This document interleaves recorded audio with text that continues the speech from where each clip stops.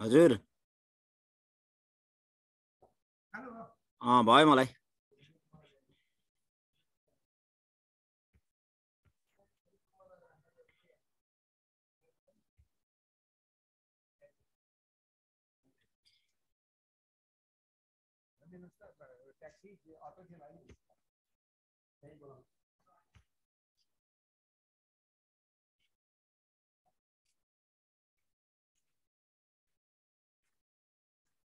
एकैछिन आत्तिनुहोस् है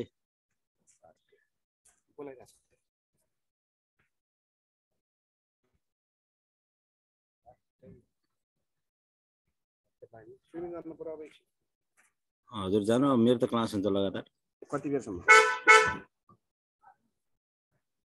मेरो त 10 बजेसम्म क्लास हुन्छ कन्टिन्यू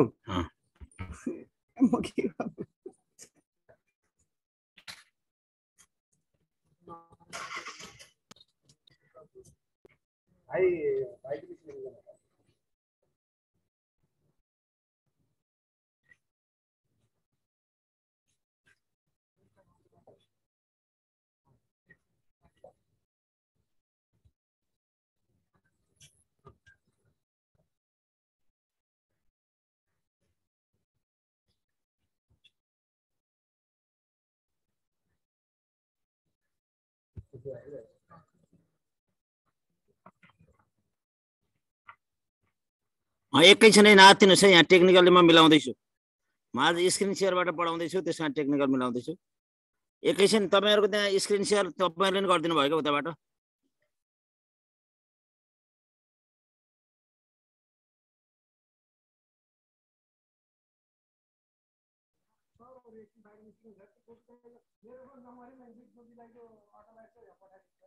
ल साथीहरु हार्दिक नमस्कार स्क्रिन देख्नु भएको छ तपाईहरुले देखिएको छ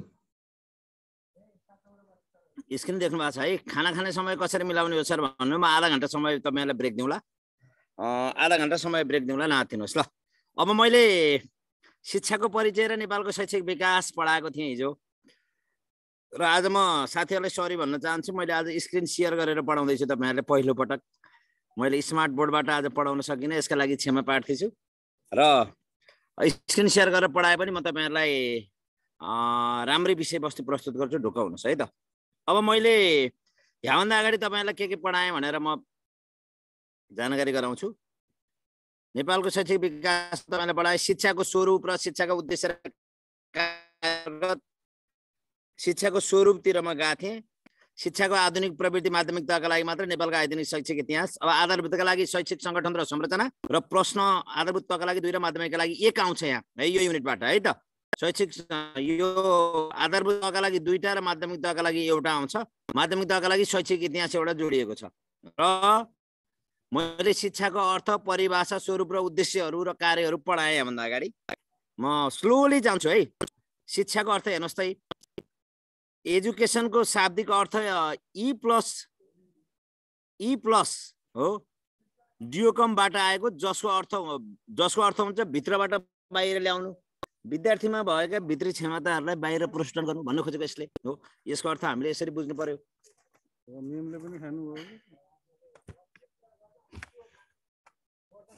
अनि हजुरहरूले बुझ्नु पर्यो एजुकेसनको शाब्दिक अर्थ भनेको एडुकेटमबाट आएको जसको अर्थ भित्रबाट बाहिर ल्याउनु हो विद्यार्थीमा भएको प्रतिभाको प्रस्तुत गर्ने अन्तर्निहित प्रतिभालाई बाहिर ल्याउनु हो भन्ने बुझ्नु पर्यो नेपाली भाषामा शिक्षा भन्ने शब्द संस्कृत भाषाको शिष धातुबाट आएको हो अप्रत्यय लाएर बनेको संस्कृत शब्द हो जसको अर्थ सिकाउनु अर्थात् व्यक्तिमा ज्ञान गुण र सिपको विकास गराउने शिक्षा हो भनेर यहाँभन्दा अगाडि मैले यो भन्दा अगाडिको कक्षामा मैले पढाएँ तपाईहरुलाई है र अब तपाईहरुलाई मैले शिक्षाको शाब्दिक अर्थ हिजै भने एडुकेसन शब्द ल्याटिन भाषाबाट 3 शब्दहरू एडुकेटम एडुकेयर हो इड्युसियर भन्नेबाट जसको अर्थ निम्न अनुसार छ भनेर मैले तपाईहरुलाई हिजो भने एडुकेटमको अर्थ इड्यु प्लस केटम इड्युको अर्थ आन्तरिक इन्टरनल हो जसको अर्थ हुन्छ लिड आउट अथवा विद्यार्थीमा व्यक्तिमा भएको अन्तर्निहित क्षमतालाई प्रस्तुत गर्ने हो अन्तर्निहित शक्तिलाई बाहिर ल्याउने कार्य नै शिक्षाको हो भन्ने अर्थ हो र तपाईहरुलाई मैले के बनाए एडुकेयर भन्ने जसको अर्थ पनि के हो भित्री शक्तिको विकास गरी सक्षम बनाउनु भन्ने अर्थ हो। यसको अर्थ भन्ने लिड आउट हो। एडुकेट भनेको अर्थ टु राइज, जसको अर्थ अन्तर्निहित शक्तिको विकास गराउनु। यो मैले हिजै भनेको थिएँ तपाईहरुलाई है। तपाईहरुलाई इनकेस तपाईहरुलाई के गर्न मन छ भने तपाईहरुलाई स्क्रिनशट गर्नु छ भने यसको स्क्रिनशट गर्नु त ल। साथीहरुले स्क्रिनशट गर्नु। यो मैले हिजै पढाएको विषयवस्तु भएर छोटकरीमा प्रस्तुत गर्दै छु है।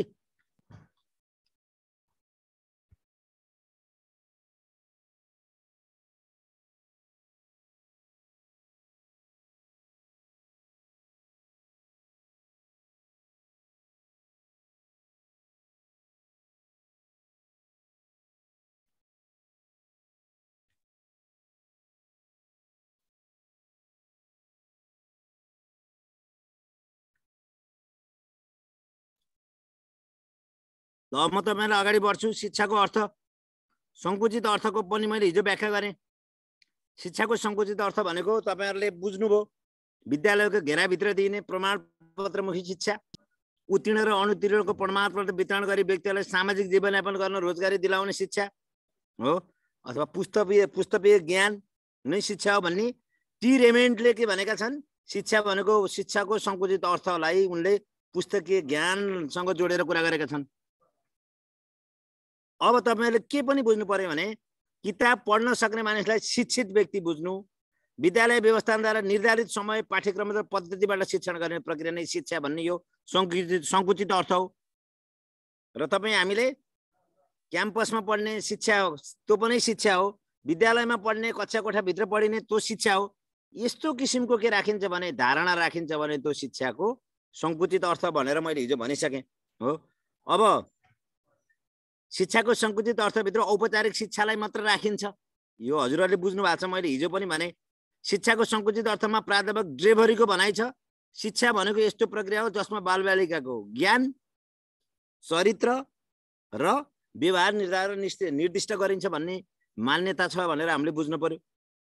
र शिक्षालाई विद्यालयमा प्रदान गर्ने ज्ञान र सिप वा पढाइसँग सम्बन्धित गराएर सीमित अर्थ लगायौँ भने यसलाई शिक्षाको संकुचित अर्थ भनिन्छ। यो बुझिहाल्नुभयो। निश्चित पाठ्यक्रम, प्रमाणपत्र प्रदान गरिने, यति मात्रै नभइकन निश्चित समयमा परीक्षा तोकिने हो, निश्चित समयावधि तोकिने, प्रमाणपत्र प्रदान गरिने, रोजगारीका लागि मात्रै उन्मुख गराउने हो। यस्तो किसिमको शिक्षालाई हामीले शिक्षा भनिन्छ भने जुन किसिमको अवधारणा राखिएको छ त्यसलाई हामीले शिक्षाको संकुचित अर्थ भनिएको छ भनेर हामीले बुझ्न पर्यो। र आज मैले पहिलो पटक तपाईहरुलाई स्क्रिन शेयर गरेर देखाइरहेको छु। म भोलि त तपाईहरुलाई स्मार्ट बोर्डबाटै कक्षा लिन्छु। आज म भ्याली बाहिर भएको कारणले तपाईहरुलाई मैले स्क्रिन शेयर मात्रै गरेर देखाएको छु। आवश्यक पर्यो भने स्क्रिनशट पनि गर्नु होला है त। कस्तो फिलिङ भइरहेको छ भन्नु त। पहिलो पटक मैले स्क्रिन शेयर गरेर पढाइरहेको छु आज। What do you feel?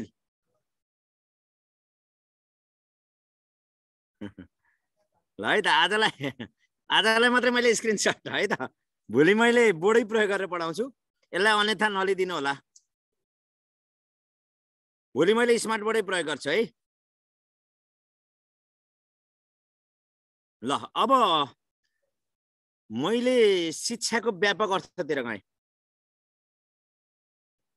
शिक्षाको व्यापक अर्थतिर गएँ म। शिक्षाको व्यापक अर्थ व्यक्तिले आफ्ना अनुभवबाट प्राप्त गर्ने सम्पूर्ण जीवनी ज्ञान है। व्यापक अर्थले के भन्छ भने जीवन उपयोगी ज्ञान प्राप्त गर्न सकिन्छ भने यो शिक्षाको व्यापक अर्थ हो हैन। र यस प्रक्रियामा शिक्षकले विद्यार्थी पाठ्यक्रमको अन्तर्क्रियाद्वारा मानव व्यवहारमा परिवर्तन हुन्छ भने यसलाई हामीले के भनिन्छ? शिक्षा भनिन्छ भन्ने मान्यता राखियो भने यो शिक्षाको व्यापक अर्थ हो भनेर हामीले बुझ्नु पर्यो। शिक्षाको व्यापक अर्थले जीवन उपयोगी सिप, जीवन उपयोगी ज्ञान, निरन्तर सिकाइ अथवा जीवन पर्यन्त सिकाइ यसलाई जोड दिएको हुन्छ शिक्षाको व्यापक अर्थले है त साथीहरु। शिक्षाको व्यापक अर्थले केलाई जोड दिएको हुन्छ र ल भन्नुस्? जीवन उपयोगी ज्ञानलाई जोड दिएको हुन्छ। शिक्षक विद्यार्थी पाठ्यक्रमको अन्तर्क्रियाद्वारा मानवीय व्यवहारमा आउने परिवर्तनलाई जोड दिएको हुन्छ। जीवन पर्यन्त मान्छे जन्मिएदेखि नमरिन्जेलसम्म चलिरहने प्रक्रियालाई जोड दिएको हुन्छ हो। यसलाई हामीले शिक्षाको व्यापक अर्थ अन्तर्गत जोडेर हेर्नुपर्छ भनेर बुझ्नु पर्यो है। ल है त आज एक दिन मैले स्क्रिन शेयर मलाई पनि नयाँ अनुभव भइरहेछ केही छैन साथीहरूले पनि अन्यथा नलिदिनु होला है त अब जोन डीबीले शिक्षालाई जीवन र जीवनलाई शिक्षाको रूपमा हेरेको पाइन्छ ल हेर्नु त जोन डीबीले शिक्षालाई जीवनलाई शिक्षा र जीवन एक आपसमा के छन् अन्तर सम्बन्धित छन् भन्ने किसिमको कुरा यहाँ व्याख्या गरिएको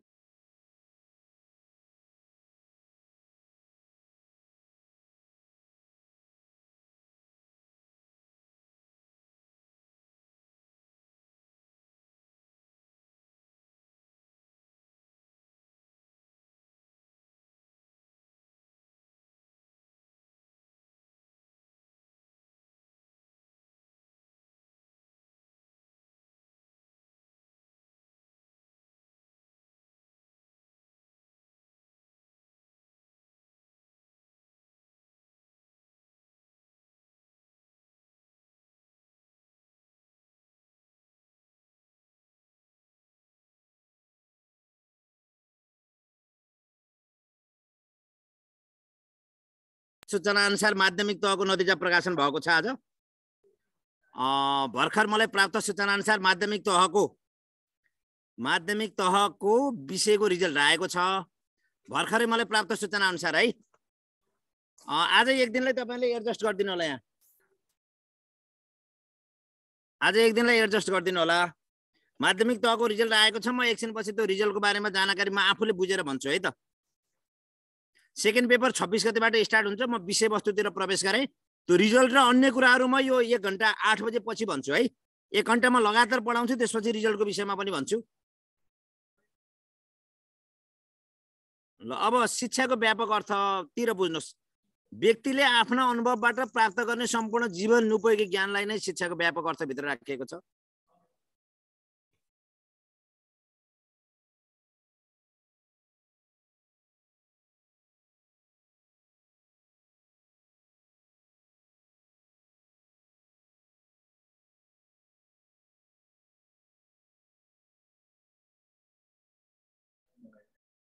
एकैछिनै साथीहरु म आज रिजल्टको बारेमा थोरै जानकारी आइसकेछ सर फेसबुक पेजमा राख्दै छौं सर ए हाम्रो यो रिजल्टहरु फेसबुक पेजमा हेर्नु होला है त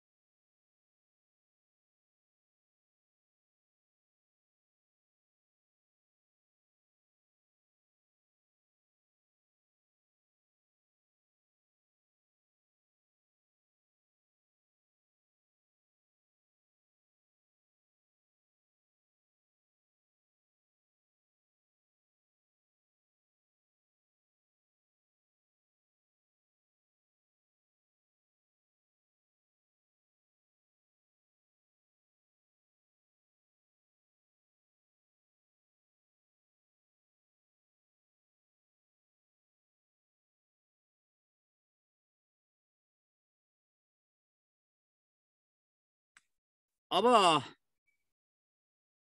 व्यक्तिले आफ्नो अनुभवबाट प्राप्त गर्ने सम्पूर्ण जीवन उपयोगी ज्ञान नै शिक्षाको व्यापक अर्थ अन्तर्गत पर्छ भनेर हजुरहरूले बुझ्नु पर्यो है अनि यस्तै तपाईहरुले यहाँ के बुझ्नु पर्यो भने मानवमा आउने व्यवहार परिवर्तन नै यो शिक्षा हो भन्ने बुझ्नु पर्यो जीवन पर्यन्त चलिरहने प्रक्रिया नै शिक्षा हो भन्ने बुझ्नु पर्यो जोन डीबीले शिक्षालाई जीवन र जीवनलाई शिक्षाको रूपमा उनले प्रस्तुत गरेका छन् हो अनि हामीले के बुझ्नु पर्यो शिक्षा भनेको जीवन हो जीवन भनेको वृद्धि हो त्यसैले शिक्षा भनेको वृद्धि हो पनि भनेर उनले परिभाषित गरेका छन् भनेर हामीले बुझ्नु पर्यो है डम्बाइलको परिभाषामा त तपाईले मृत्यु पर्यन्त समयले व्यापक अर्थमा शिक्षा अन्तर्गत यी सबै कुराहरू पर्छन् जसले व्यक्तिलाई जन्मेदेखि मृत्युसम्म प्रभाव पार्छ डम्बाइलले भनेका छन् है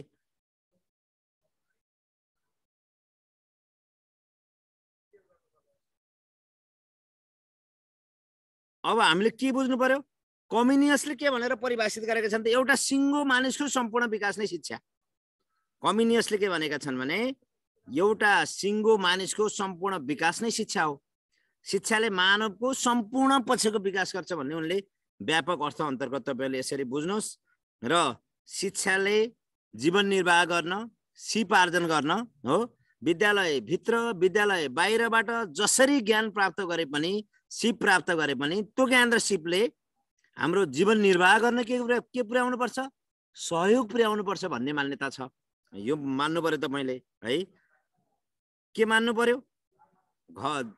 विद्यालय भित्र विद्यालय बाहिरबाट आर्जन गरेका ज्ञान र सिपले हाम्रो जीवन निर्वाह गर्न सहयोग पुर्याउँछ भने त्यो शिक्षाको हामीले व्यापक अर्थ अन्तर्गत बुझ्नु पर्यो साथीहरु। र कम्युनिस्टले भनेका छन् एउटा सिङ्गो मानिसको सम्पूर्ण विकास नै शिक्षा भनेर उनले परिभाषित गरेका छन्। कम्युनिस्टले कसरी परिभाषित गरेका छन्? एउटा सिङ्गो मानिसको सम्पूर्ण विकास नै शिक्षा हो। ल हेर्नुस् त कति महत्त्वपूर्ण विषयवस्तु। यसलाई शिक्षाको व्यापक अर्थलाई कसरी हेरेका छन् कम्युनिस्टले? शिक्षा भनेको एउटा त्यस्तो वस्तु हो जसले सिङ्गो मानिसको, एउटा मानवको सम्पूर्ण विकास गराउँछ, सम्पूर्ण पक्षको विकास गराउँछ भनेर कम्युनिस्टले परिभाषित गरेका छन्। र शिक्षक सेवा आयोगले आज माविको रिजल्ट निकालेको छ। अब निमाविको रिजल्ट पनि तत्कालै र प्राविको रिजल्ट पनि तत्कालै निक्लेर नयाँ विज्ञापन खोल्दैछ। त्यसकारणले साथीहरूले समयमै अब तयारीलाई तीव्र गराउनु पर्छ। आजको रिजल्टले के बुझ्नुभयो? रिजल्ट तत्कालै आउँदैछ, चाँडै आउँदैछ। अब हामीले तयारीमा पनि सशक्त जुट्नुपर्छ भन्ने बुझ्नुभयो हैन? रिजल्टको बारेमा म बुझेपछि तपाईहरुलाई अझ भोलि विस्तृत त्यसको व्याख्या गर्छु है त।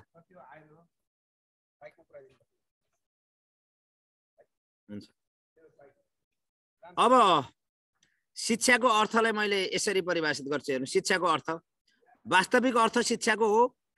शिक्षाको वास्तविक अर्थ भन्न खोजेको शिक्षाले जीवनयापन गर्न सहयोग पुर्याउनु पर्छ। मुख्य शिक्षाको अर्थ त हो।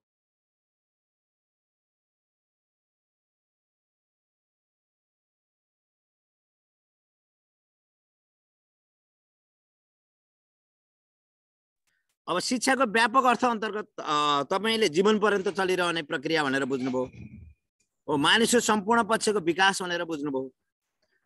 अब वास्तविक अर्थ जीवनोपयोगी दृष्टिकोणबाट अर्थ्याउनु हो क्या मुख्य कुरा। जीवनमा पूर्णता ल्याउनु, वास्तविक अर्थले जीवनमा के गर्नु, पूर्णता ल्याउनु भन्ने अर्थ बताउँछ। सर्वाङ्गीण विकास गर्ने भन्ने अर्थ बुझाउँछ शिक्षाले। शिक्षाले व्यक्तिहरूको ज्ञान सिप हो, यसले परिवर्तन ज्ञान र सिप ल्याएर व्यवहारिक जीवनमा आइपरेका समस्या समाधान गर्ने भन्ने बुझिन्छ। सर्वाङ्गीण पक्षको विकास गराउने शिक्षा हो, यो वास्तविक अर्थ हो। र शिक्षाले शिक्षा प्राप्त गर्नु भनेको व्यक्तिमा सम्पूर्णता ल्याउनु, व्यक्तिमा परिपूर्णता ल्याउनु अथवा व्यक्तिको सर्वाङ्गीण पक्षको विकास गराउनु भनेको यो वास्तविक अर्थ हो। वास्तविक अर्थ यो बुझ्नुभयो कि शिक्षाले हाम्रो जीवनमा ठ्याक्कै के विषयवस्तु उपलब्ध गराउँछ भन्ने कुराहरू हामीले बुझ्नु पर्यो है। यसलाई शिक्षाको वास्तविक अर्थ अन्तर्गत हामीले यसरी टिप्पणी गर्नु पर्यो भनेर म तपाईहरुलाई भन्छु। अब विश्लेषणात्मक अर्थतिर जान्छ। विश्लेषण भनेको हरेक दृष्टिकोणबाट अर्थ्याउने हो कि हामीले। विश्लेषणको अर्थ, शिक्षाको अर्थ विद्यालयमा मात्र सीमित छैन, बालकको अन्तर्निहित शक्तिको र सर्वाङ्गीणको विकास गर्ने हो। शिक्षा एक त्रिमुखी प्रक्रिया हो। त्रिमुखी प्रक्रियामा मैले हिजो भने तपाईहरुलाई शिक्षक पर्छ, विद्यार्थी पर्छ र पाठ्यक्रम पर्छ हो। शिक्षा एक त्रिमुखी प्रक्रिया भित्र के परिने छन् हेर्नुस्।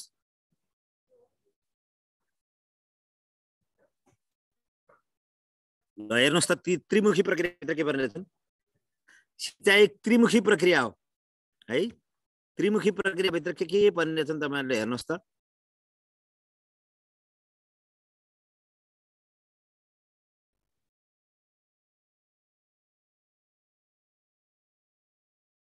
हेर्नुभयो त्रिमुखी प्रक्रिया भित्र के परिने छन्। हेर्नुस् त्रिमुखी प्रक्रिया भित्र शिक्षक छ, विद्यार्थी छ र के छ, पाठ्यक्रम छ। शिक्षा एक गतिशील प्रक्रिया हो भन्ने पनि तपाईहरुले हेर्नु पर्यो है। यसलाई पनि हेर्नुस्।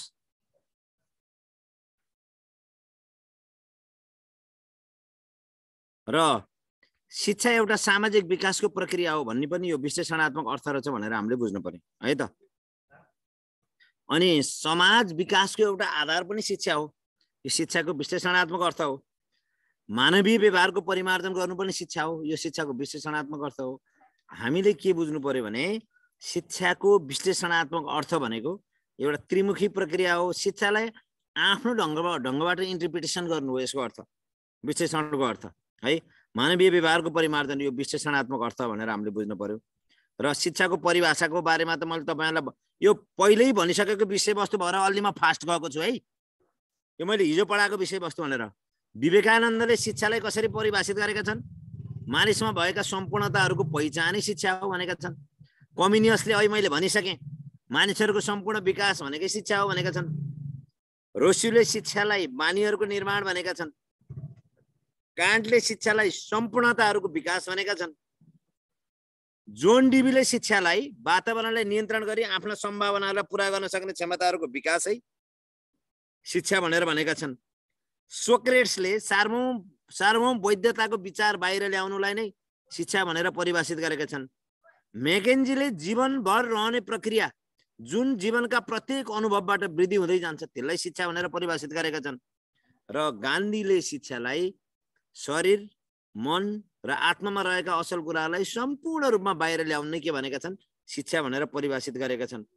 शिक्षाको परिभाषा हेर्नुस्। बटलरले के भनेका छन् फेरि? आध्यात्मिक स्वरूपमा व्यक्तिहरूको क्रमिक समायोजनलाई यसरी शिक्षा भनेर परिभाषित गरेका छन् भनेर हामीले बुझ्नु पर्यो।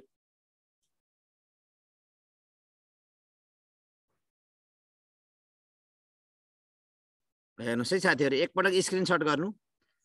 मैले हिजो पढाएका विषयवस्तुहरू रिपिट गरिरहेको छु मैले, त्यसकारणले अलिकति फास्ट गएको छ, त्यसलाई अन्यथा नसोच्नु होला है त।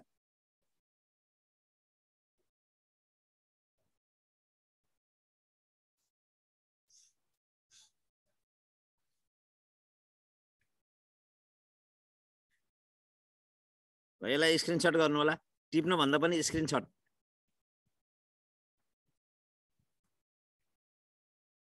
आज भ्याली बाहिर भएको, काठमाडौँ बाहिर, दमौली बाहिर भएको कारणले मैले स्मार्ट बोर्ड प्रयोग गर्न सकिनँ। भोलि मैले स्मार्ट बोर्ड प्रयोग गर्ने प्रतिबद्धता व्यक्त गर्छु र आज स्क्रिन सेयरै गरेर म तपाईहरुलाई क्लास लिँदैछु है त साथीहरु।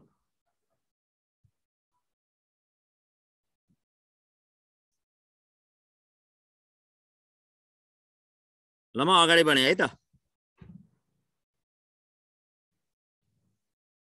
एकपल्ट पढिसकेको विषयवस्तु भयो र मैले अलि फास्ट लाँदैछु है। र बटलरले आध्यात्मिक स्वरूपमा व्यक्तिहरूको क्रमिक समायोजन शिक्षा भनेका छन्। डम्बाइले त जन्मेदेखि नमरेसम्म व्यक्तिलाई प्रभाव पार्ने सम्पूर्ण कुरा शिक्षा भनेका छन्। र पेस्टालोजीले आन्तरिक शक्तिहरूको स्वाभाविक, क्रमिक र प्रगतिशील विकास नै शिक्षा भनेर उनले परिभाषित गरेका छन् पेस्टालोजीले। र फ्रोबेलले आन्तरिक गुणहरूलाई बाहिर प्रकाशमा ल्याउन नै शिक्षा हो भनेर परिभाषित गरेका छन् है त। आन्तरिक गुणहरूलाई बाहिर। अब यो परिभाषा सम्बन्धी धेरै झुल्ने हैन साथीहरु। एक्जाममा परिभाषा सोध्ने ट्रेन्ड हटाइसक्यो। यो त बुझ्ने हो हामी शिक्षा भनेको के रहेछ भनेर उनीहरुको परिभाषाबाट हामीले ज्ञान लिने हो, परिभाषा घोक्ने हैन। अब परिभाषा एक्जाममा सोध्न छोडिसक्यो, त्यसकारणले यसलाई त्यति धेरै महत्त्व दिने हैन। ल शिक्षाको स्वरूप हिजो मैले भनिसके। शिक्षाको स्वरूप एउटा साधारण र विशिष्ट, प्रत्यक्ष र अप्रत्यक्ष, व्यक्तिगत र सामूहिक भनेर मैले हिजो भनिसके। मौलिक हक, शिक्षाको मौलिक हक अन्तर्गतका सम्पूर्ण कुराहरू साधारण शिक्षा अन्तर्गत परे। जीवन उपयोगी सिप डेभलप गर्ने विशिष्टतिर पर्यो। शिक्षक र विद्यार्थीको प्रत्यक्ष संलग्नतामा दिइने शिक्षा प्रत्यक्षतिर पर्यो। व्यक्तिले अनियमित तरिकाले अथवा प्लानै नगरिकन अस्वाभाविक रूपमा अथवा स्वाभाविक रूपमा अप्रत्याशित कुनै पनि कुरा प्राप्त गर्छ भने त्यो अप्रत्यक्ष शिक्षा भयो। व्यक्तिले आफ्नो व्यक्तिगत प्रयासमा हो सेल्फ स्टडीबाट अथवा सेल्फ इफोर्टबाट कुनै पनि नलेज गेन गर्छ भने हो, नलेज प्राप्त गर्छ भने, ज्ञान प्राप्त गर्छ, सिप प्राप्त गर्छ भने त्यसलाई व्यक्तिगत शिक्षा भनिन्छ भने सामूहिक शिक्षा भनेको अन्तर्क्रियाद्वारा, छलफलद्वारा हो, अनि विभिन्न किसिमका आफूसँग भएका अनुभवहरू आदान प्रदानद्वारा कुनै पनि कुराहरूको ज्ञान प्राप्ति गरिन्छ भने यसलाई के भनिन्छ? शिक्षाको सामूहिक शिक्षा भनिन्छ। अथवा सामूहिक शिक्षाको स्वरूप अन्तर्क्रियात्मक हुन्छ, छलफल हुन्छ हो, अनुभव आदान प्रदान हुन्छ भनेर हामीले बुझ्नु पर्यो है त। र मैले हिजो भनिसकेँ शिक्षाका प्रकारहरू हो यो अनौपचारिक शिक्षा अनौपचारिक भनेको है त। यो मैले हिजो भनिसकेको कारणले मैले यसलाई अगाडि बढाएँ है त।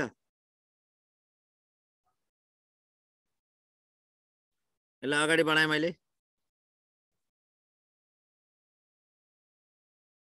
ल सुन्नुहोस्, शिक्षाविद जोन डिबीले शिक्षालाई त्रिमुखी या त्रिध्रुवीय प्रक्रिया हो स्वीकार गरेका छन्। जोन डिबीले के भनेका छन्? समाजलाई, शिक्षक र विद्यार्थीलाई त्रिध्रुवीय प्रक्रिया भनेका छन् हो। त्रिपक्षीय प्रक्रिया र त्रिध्रुवीय प्रक्रियामा फरक देखाएका छन् उनले। समाज, शिक्षक र विद्यार्थी भनेका के हुन्? यिनीहरू त्रिध्रुवीय प्रक्रिया हुन् भनेर उनले त्रिमूर्तिको रूपमा व्याख्या गरेका छन् समाज, शिक्षक र विद्यार्थीलाई। यो मैले हिजो भनिसकेँ। Education is a tripolar process भनेर जोन डिबीले यसरी परिभाषित गरेका छन्। उनका अनुसार व्यक्तिले सम्बन्ध राख्नुपर्ने संसारमा तीनवटा छन्। व्यक्तिले सम्बन्ध प्रकृतिसँग, समाज र आफ्नो नैतिकतासँग हो सम्बन्ध राख्नुपर्छ भनेर उनले व्याख्या गरेका छन्। र यी कुरा प्राप्त गर्न शिक्षक, विद्यार्थी र पाठ्यक्रमको बीचमा अन्तर्क्रियाको आवश्यक हुँदा यसलाई त्रिमुखी प्रक्रिया भनिन्छ हो। त्रिध्रुवीय र त्रिमुखी प्रक्रियामा फरक छ, कुरो बुझ्नुभयो? त्रिध्रुवीय ट्राइपोलर भन्ने बित्तिकै तपाईँले शिक्षक, विद्यार्थी, समाज, समुदाय अथवा अभिभावक भन्ने बुझ्नु पर्यो। र ट्राइपोलर प्रोसेस भन्ने बित्तिकै हामीले के भन्नु पर्यो? शिक्षक, विद्यार्थी र पाठ्यक्रमको बीचको अन्तर सम्बन्ध भन्ने हामीले बुझ्नु पर्यो है त। हिजै पढाएको विषयवस्तु भएर अलिकति छोटो संक्षिप्तमा गएँ म। बालकको अन्तर्निहित शक्तिको सरगामी विकास गर्ने रूपमा शिक्षालाई लिएका छन् रुसोले हो। अनि आदर्शवादी दर्शनले शिक्षालाई ज्ञान केन्द्रित मानेको छ। आदर्शवादी दर्शनले शिक्षालाई के मानेको छ? ज्ञान केन्द्रित। प्रकृतिवादी दर्शनले शिक्षालाई बाल केन्द्रित मानेको छ। फेरि यो एकदम बुझ्नुहोस् है, महत्त्वपूर्ण विषयवस्तु यो धेरैलाई थाहा छैन। आदर्शवादी दर्शनले शिक्षालाई ज्ञान केन्द्रित मान्छ र आदर्शवादी दर्शनले शिक्षण सिकाइ प्रक्रियामा शिक्षकको भूमिकालाई महत्त्वपूर्ण मानेको छ। आदर्शवादी दर्शनले शिक्षालाई ज्ञान केन्द्रित मानेको छ। आदर्शवादी दर्शनले शिक्षामा शिक्षकको भूमिका महत्त्वपूर्ण हुन्छ भनेर मानेको छ। तर प्रकृतिवादी दर्शनले शिक्षालाई बाल केन्द्रित मानेको छ है। तर प्रकृतिवादी दर्शनले शिक्षालाई के मानेको छ? बाल केन्द्रित दर्शनको रूपमा मानेको छ। बालक नै सर्वेसर्वा हो, सिकाइको प्रमुख अङ्गै बालक हो भनेर प्रकृतिवादी दर्शनले, जसले स्वतन्त्र सिकाइमा जोड दिन्छ। प्रकृतिवादी दर्शनले स्वतन्त्र सिकाइमा जोड दिन्छ। आदर्शवादी दर्शनले शिक्षक केन्द्रित, शिक्षकको अन्डरमा रहेर सिक्ने, ज्ञान सिक्ने कुरालाई जोड दिएको छ। फेरि बुझ्नुहोस् एकपटक, आदर्शवादी दर्शनले ज्ञान केन्द्रित शैक्षणिक प्रक्रियामा जोड दिन्छ। आदर्शवादी दर्शनले शिक्षण सिकाइ प्रक्रियामा शिक्षकको भूमिकालाई महत्त्वपूर्ण मान्छ। आदर्शवादी दर्शनले सत्यम, शिवम, सुन्दरमलाई जोड दिन्छ। आदर्शवादी दर्शनले सत्यम, शिवम, सुन्दरमलाई जोड दिन्छ। शिक्षक सर्वेसर्वा हुन्छ आदर्शवादी दर्शनमा। ज्ञान नै महत्त्वपूर्ण हुन्छ। पुस्तकीय ज्ञान, किताबी ज्ञानलाई नै महत्त्वपूर्ण जोड दिएको हुन्छ। नैतिकतामा जोड दिएको हुन्छ। सामाजिक मूल्य मान्यतालाई जोड दिएको हुन्छ। आदर्शवादी शिक्षाको दर्शनले सामाजिक मूल्य मान्यतालाई जोड दिन्छ। सत्यम, शिवम, सुन्दरमलाई जोड दिन्छ। शिक्षण सिकाइ प्रक्रियामा शिक्षकको भूमिकालाई जोड दिन्छ आदर्शवादी दर्शनले हो। तर प्रकृतिवादी दर्शनले बाल केन्द्रित शिक्षण सिकाइमा जोड दिन्छ। प्रकृतिवादी दर्शनले स्वतन्त्र सिकाइमा जोड दिन्छ। प्रकृतिवादी दर्शनले शिक्षण सिकाइको प्रमुख अङ्ग नै विद्यार्थी मान्दछ, बालक मान्दछ हो। बालकले नै आफै गरेर सिक्न सक्छ भन्ने मान्यता, बालकले आफै गरेर सिक्न सक्छ भन्ने मान्यता प्रकृतिवादी दर्शनको छ। यो कुरा तपाईहरुले मान्नु होला। आदर्शवादी दर्शन सत्यम शिवम सुन्दरम नैतिकतामा सामाजिक मूल्य मान्यतामा जोड दिन्छ। प्रकृतिवादी दर्शनले बालकको अन्तर्निहित क्षमताको प्रस्फुटनमा जोड दिएको हुन्छ भनेर हामीले बुझ्नु पर्यो। र आदर्शवादी र प्रकृतिवादी दर्शनमा के फरक पाउनुभयो साथीहरु?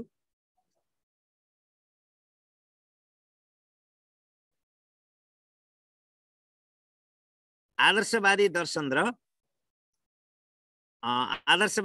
र प्रकृतिवादी दर्शनमा के फरक पाउनुभयो?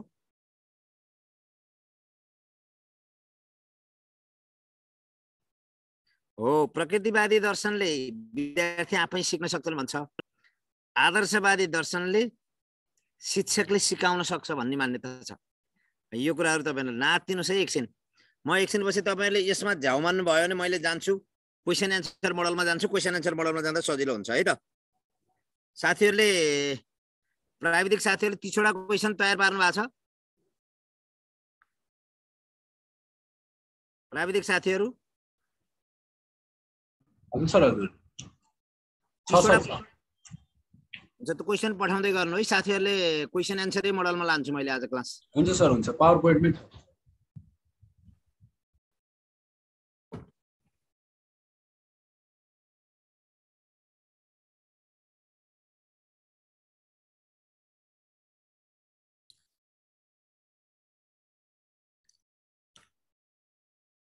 साथीहरु नातिनुस् है।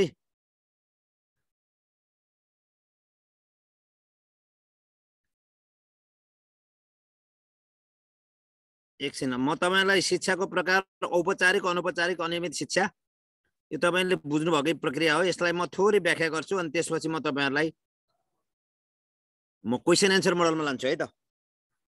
अब औपचारिक शिक्षा अनौपचारिक शिक्षा विद्यालय वा विश्वविद्यालयमा तहमा दिइने शिक्षालाई औपचारिक शिक्षा भनिन्छ।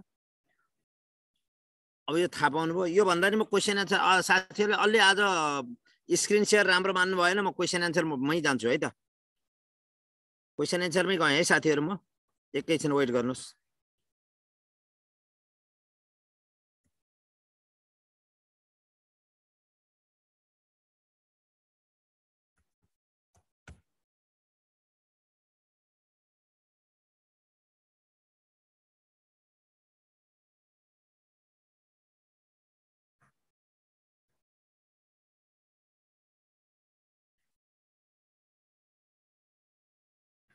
आइसकेको छैन है क्वेशन एन्सर।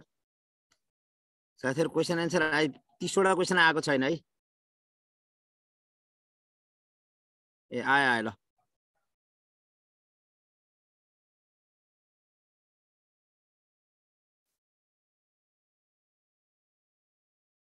ल स्क्रिनमा देख्नु भएको छ तर फन्ट राम्रो आएन है साथीहरु। फन्ट सर डाउनलोड गर्नु त नि। डाउनलोड गरौँ माथिपट्टि सर, साइडमा उतापट्टि सर, कुनामा राइटतिर। भन्नु म जान्छु। डाउनलोड छ, ठीक छ। ल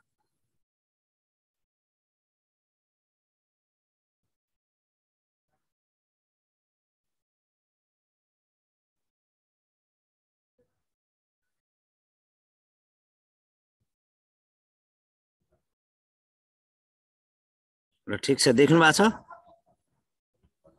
स्क्रिन शेयर आयो? एक्सक्युज मी सर, तपाईले त्यहाँ स्क्रिन शेयरमै क्लिक गर्नु अनि आउनु पर्छ है, पस्नुस् है त। होल स्क्रिन नै शेयर गर्नु त हुन्छ। तपाईको त्यो गुगल क्रोम मात्र शेयर भएको छ। फेरि शेयर स्क्रिनमै जानु अनि स्क्रिनमा क्लिक गर्नु पर्यो।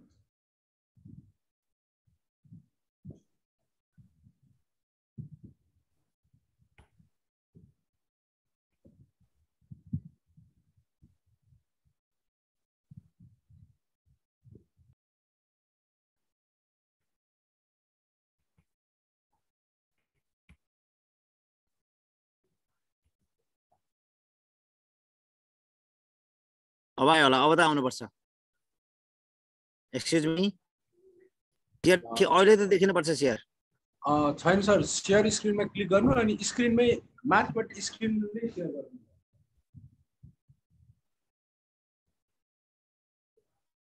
एकैछिन है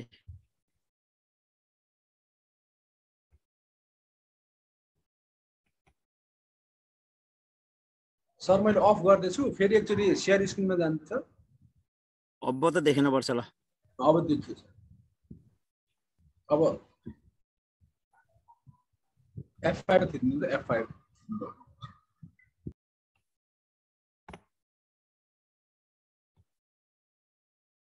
ल अब साथीहरुलाई क्वेशन एन्सर त पक्कै पनि बोरिङ हुँदैन स्क्रिन शेयरबाट सम्पूर्ण साथीहरुलाई हार्दिक स्वागत गर्दै म विषयवस्तुतिर प्रवेश गरे है त सर त्यो ठुलो बनाउनु त F5 मा थिच्नु भयो नि हुन्छ सर ल अनि स्क्रिन त ठुलै छ यसमा त मेरोमा त स्क्रिन ठुलो छैन हेरौं त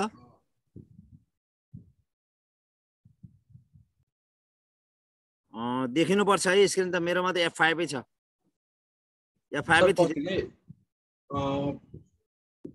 फेरि एकचोटि गर्नु त अब हुन्छ अब स्क्रिन शेयर गर्दा स्क्रिनमा क्लिक गर्नु हुन्छ ल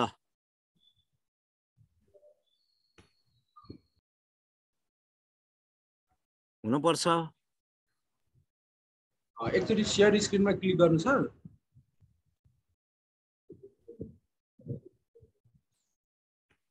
अनि शेयर स्क्रिनमा क्लिक गरेपछि अनि त्यो ठुलो स्लाइड शोलाई नै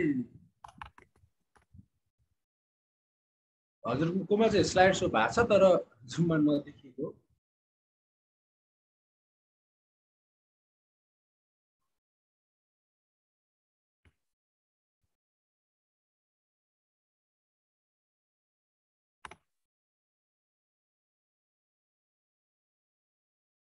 नाउ अहिले कस्तो छ ठिक छ सर एकै मिनेट दिनु हामी पीडीएफ पठाइदिन्छौँ सर आरामले हुन्छ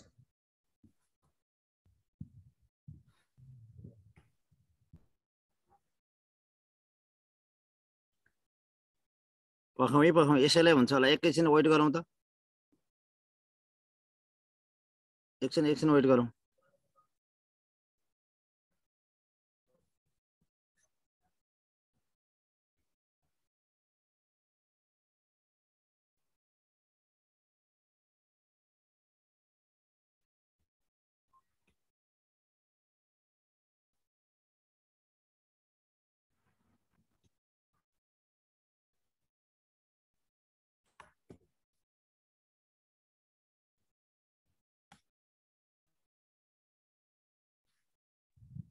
सर एकचोटि भिडियो कलमा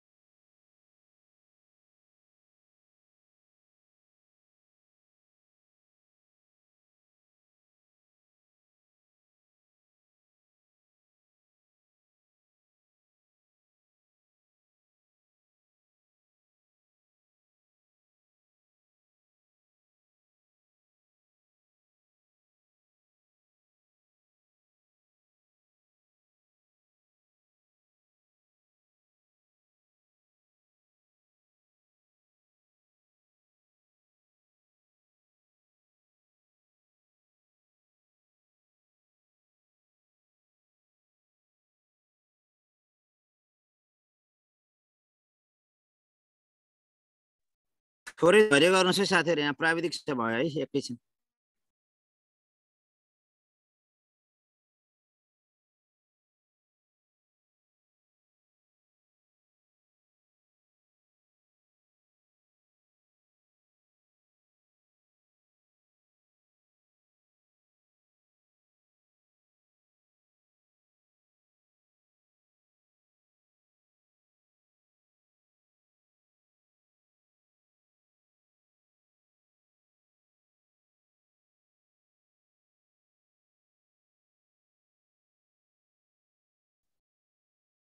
अब ठिक छ होला है त?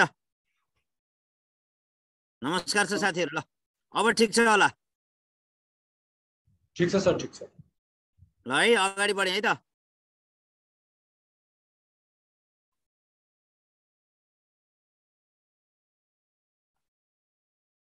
साथीहरु म अगाडि बढे है।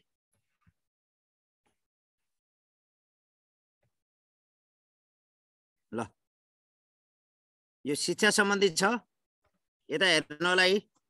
प्रथम पत्र शिक्षक सेवा आयोगको खुला प्रतियोगिता नमुना प्रश्नपत्र खण्ड ख शिक्षा सम्बन्धी आधारभूत ज्ञान, शिक्षाको परिचय र नेपालको शैक्षिक विकास। माविमा एउटा क्वेशन आउँछ 2 नम्बरको, आधारभूत तहमा 2टा क्वेशन आउँछ 4 नम्बरको है त?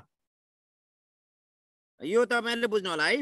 प्रथम पत्र शिक्षक सेवा आयोगको खुला प्रतियोगिता नमुना प्रश्नपत्र खण्ड ख शिक्षा सम्बन्धी माविलाई एउटा क्वेशन आउँछ र आधारभूत तहलाई 2टा क्वेशन आउँछ।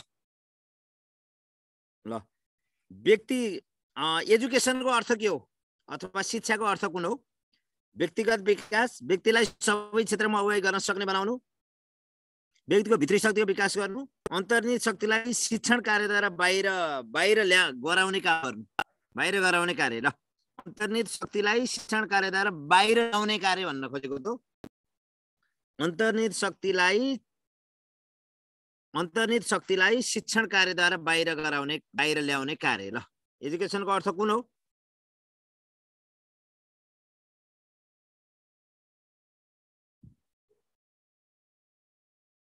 पक्कै पनि सबैले थाहा पाइहाल्नुभयो। अन्तर्निहित शक्तिलाई शिक्षण कार्यद्वारा बाहिर गराउने कार्य, बाहिर ल्याउने कार्य, यसैलाई शिक्षा भनिन्छ। हेर्नुस्, यसो हेर्दाखेरि सबै अप्सन हुन् कि जस्तो छ। यो अलिकति विचार पुर्याउनु पर्यो है त।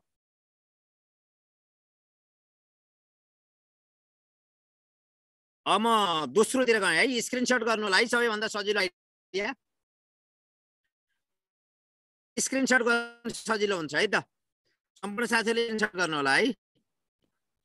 एजुकेसनको अर्थ हो अन्तर्निहित शक्तिलाई प्रस्फुटन गर्ने है, विद्यार्थीको अन्तर्निहित क्षमताको प्रस्फुटन अथवा कुनै पनि व्यक्तिको अन्तर्निहित क्षमताको प्रस्फुटन गर्ने शिक्षाको अर्थ। म प्रश्न नम्बर 2 मा गएँ।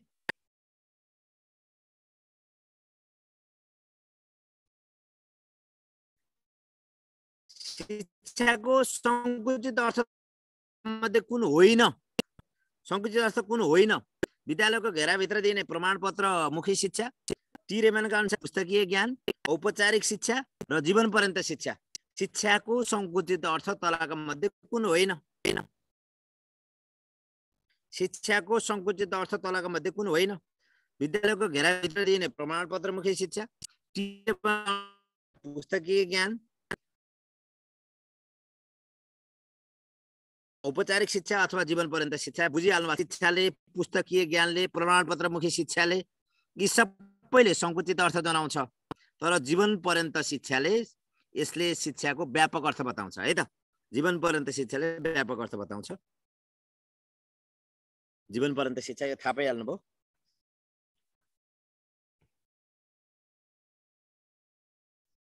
अब चाहिँ नि बल्ल ठिक भयो होला हैन? अब बल्ल साथीहरुलाई ठिक लागिरहेछ होला। अब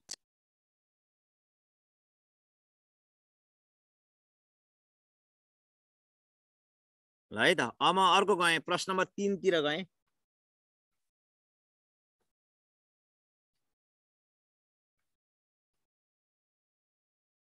नेपालको पहिलो आधुनिक प्राविधिक शिक्षालय है, सुन्नुस् है, नेपालको पहिलो आधुनिक प्राविधिक शिक्षालय उत्तरवाणी प्राविधिक शिक्षालय, मेकानिकल प्रशिक्षण केन्द्र, बालाजु प्राविधिक शिक्षालय, कर्णाली प्राविधिक शिक्षालय। ल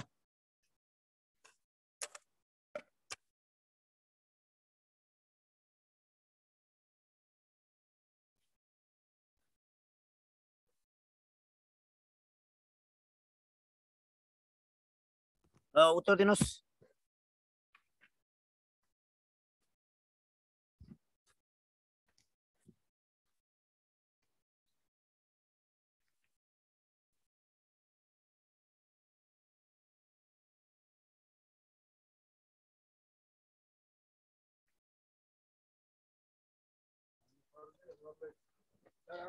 रुमै लैदिने हो कि सर रुमै लैदिने तपाईहरुको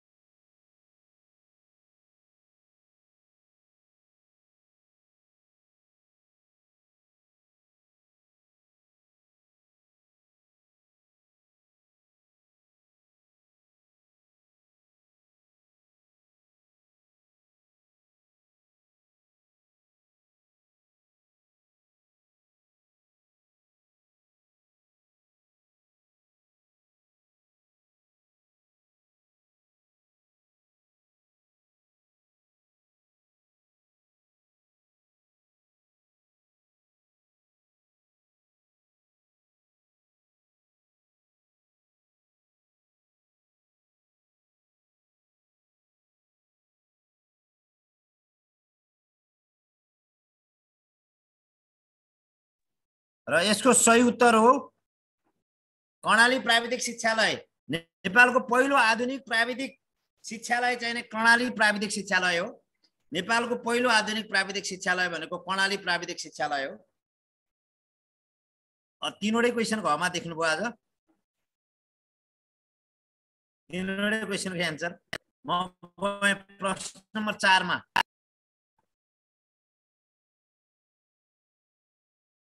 जय पृथ्वीबहादुर सिंहले आफू नक्सालमा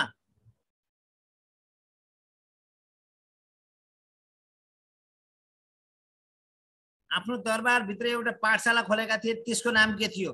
श्रेष्ठ पाठशाला,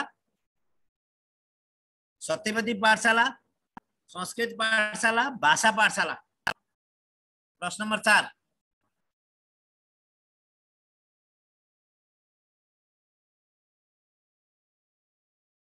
राम्रोसँग हेर्नुस् है।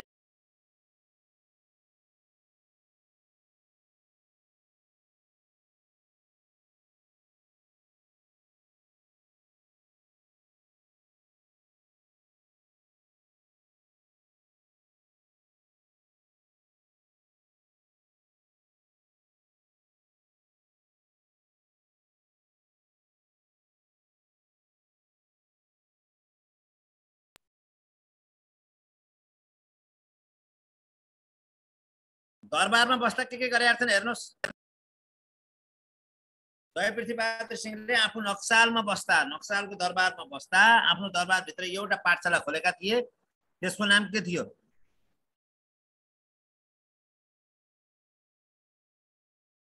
धेरै साथीहरुले सही उत्तर दिनुभएको छ।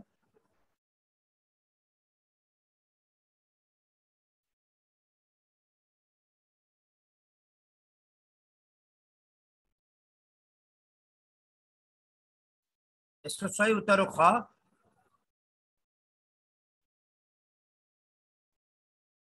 यसको सही उत्तर हो ख। हेर्नुस्, जय पृथ्वीबहादुर सिंहले आफू नक्सालमा बस्दा आफ्नो दरबार भित्र एउटा पाठशाला खोलेका थिए, त्यसको नाम सत्यवती पाठशाला थियो है। टिपेर राख्नु पर्छ नि, राख्नु चाहिँ इम्पोर्टेन्ट हो यो क्वेशन।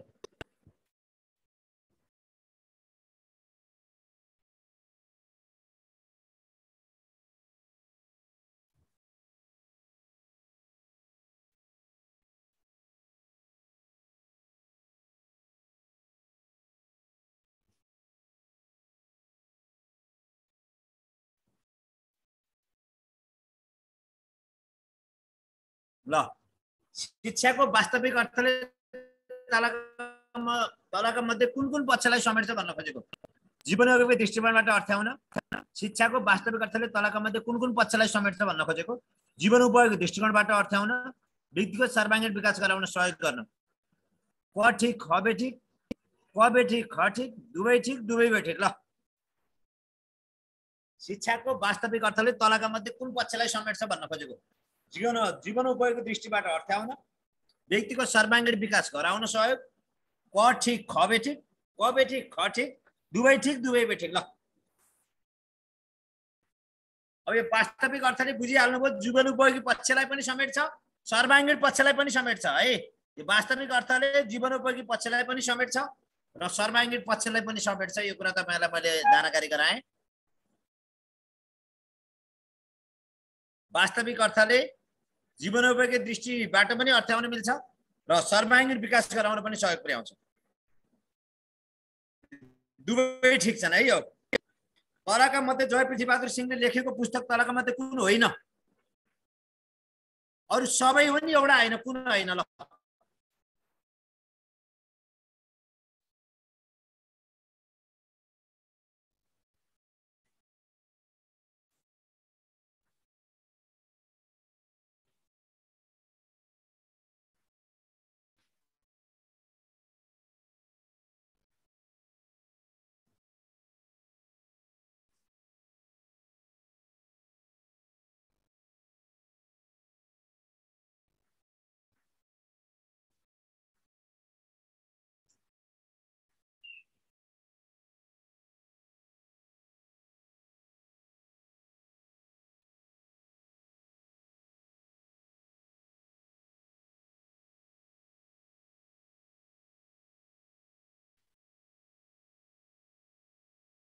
बालबोध श्रेष्ठता भूगोल संस्कृतमाला र जय पृथ्वीबहादुर सिंहले लेखेको किताब बालबोध पनि हो श्रेष्ठता पनि हो भूगोल पनि हो र संस्कृतमाला हैन यो पनि बुझ्नु होला है अक्षराङ्क पनि हो अर्को पनि लेख्नमा मिल्ला मन लाग्छ लेख्नुस् जय पृथ्वीबहादुर सिंहले लेखेको अर्को किताब अक्षराङ्क पनि हो तर उनले लेखे संस्कृतमाला उनले लेखेको पुस्तक हैन बालबोध हो श्रेष्ठता हो भूगोल हो जय पृथ्वीबहादुर सिंहले लेखेको अर्को किताब अक्षराङ्क हो तर के हैन तर संस्कृतमाला हैन है त म प्रश्न नम्बर 7 मा गएँ शिक्षाको सामाजिक लक्ष्य दिएका मध्ये कुन हो नेतृत्व विकास आत्मअभिव्यक्ति पुनर्जीवन यापन नयाँ ज्ञानको निर्माण ल शिक्षाको सामाजिक लक्ष्य दिएका मध्ये कुन हो शिक्षाको सामाजिक लक्ष्य दिएका मध्ये कुन हो शिक्षाको सामाजिक लक्ष्य दिएका मध्ये कुन हो नेतृत्व विकास आत्मअभिव्यक्ति पुनर्जीवन यापन नयाँ ज्ञानको जीवन नयाँ ज्ञानको निर्माण ल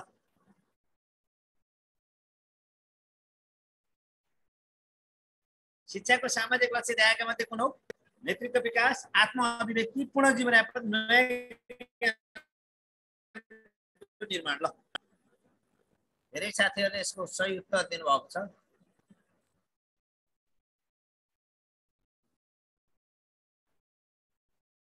यसको सही उत्तर हो नयाँ ज्ञानको निर्माण गर्ने सामाजिक लक्ष्य नयाँ नयाँ ज्ञानहरुको निर्माण गर्नु नै शिक्षाको सामाजिक लक्ष्य हो औपचारिक शिक्षासँग कुन कुन कुरा मेल खाँदैन ल औपचारिक शिक्षासँग कुन कुरा मेल खाँदैन प्रमाणपत्रमुखी पुस्तकीय ज्ञान स्वतन्त्र शिक्षा पासवेलको सिद्धान्तमा आधारित औपचारिक शिक्षासँग कुन कुरा मेल खाँदैन यहाँ एकदमै ठुलो बर्सात भइरहेको छ साथीहरु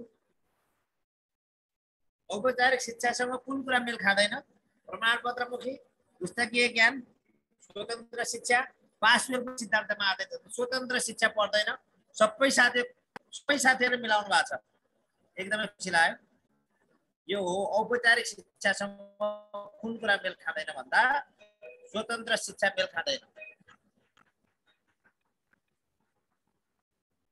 म गए प्रश्न नम्बर 9 3 मा नपर्ने तलका मध्ये कुन हो रिडिङ राइटिङ अर्थमेटिक रेस्पोन्सिबिलिटी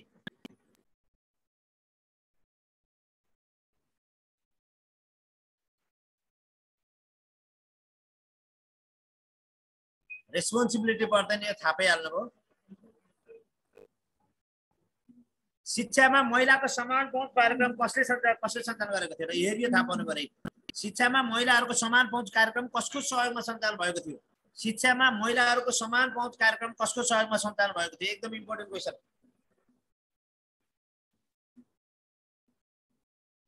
शिक्षामा महिलाहरूको समान पहुँच कार्यक्रम कसको सहयोगमा भएको थियो?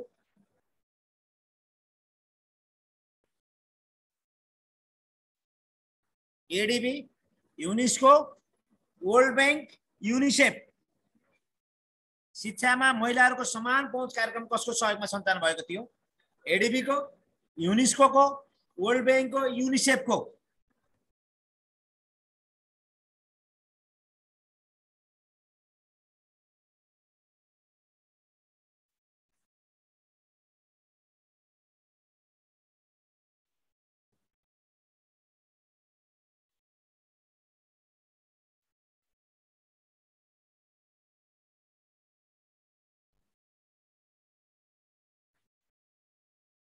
यसको सही उत्तर हो युनिसेफ। धेरै साथीहरूले शिक्षामा महिलाको समान पहुँच कार्यक्रम युनिसेफको सहयोगमा भएको थियो। धेरै साथीहरूले मिलाउनु भएको छ, हार्दिक धन्यवाद व्यक्त गर्न चाहन्छु। शिक्षामा महिलाहरूको समान पहुँच कार्यक्रम युनिसेफको सहयोगमा भएको थियो है त, युनिसेफको सहयोगमा भएको थियो।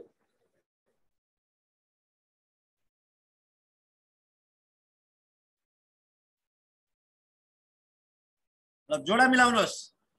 आदर्शवाद, प्रकृतिवाद, यथार्थवाद, प्रयोजनवाद। आदर्शवाद आत्मसंरक्षणको लक्ष्य फुर्सदको सदुपयोग, सरी आदर्शवाद, प्रकृतिवाद, यथार्थवाद र प्रयोजनवाद। आत्मसंरक्षणको लक्ष्य फुर्सदको सदुपयोग, सुखमय जीवन, व्यवसायिक क्षमताको विकास, आत्मानुभूतिको विकास, आत्म अभिव्यक्तिको विकास, सामाजिक कुशलताको विकास, समाजसँग सामञ्जस्य।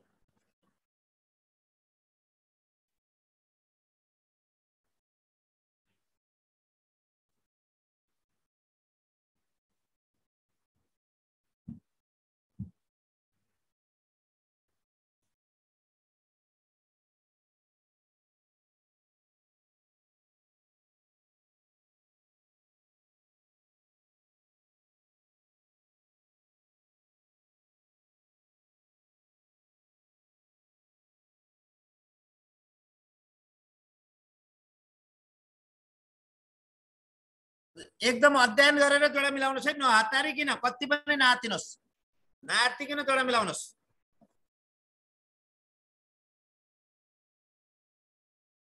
आदर्शवाद, प्रकृतिवाद, यथार्थवाद र प्रयोजनवाद।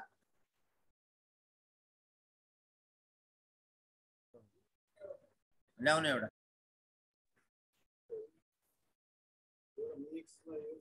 यो ठीक छ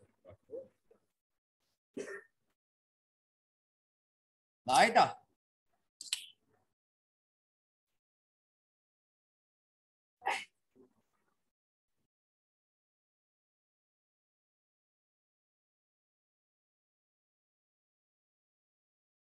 यसको सही उत्तर हो आदर्शवादले आत्मानुभूतिको विकास र आत्म अभिव्यक्तिको विकास गराउँछ। प्रकृतिवादले आत्मसंरक्षणको लक्ष्य र फुर्सदको समयको सदुपयोगले बताउँछ। यथार्थवादले सुखमय जीवन, व्यवसायिक क्षमताको विकासले बताउँछ र प्रयोजनवादले सामाजिक कुशलताको विकास, सामाजिक सामञ्जस्य अथवा समाजसँग सामञ्जस्यको विकास गराउँछ। ल हेर्नुहोस् त,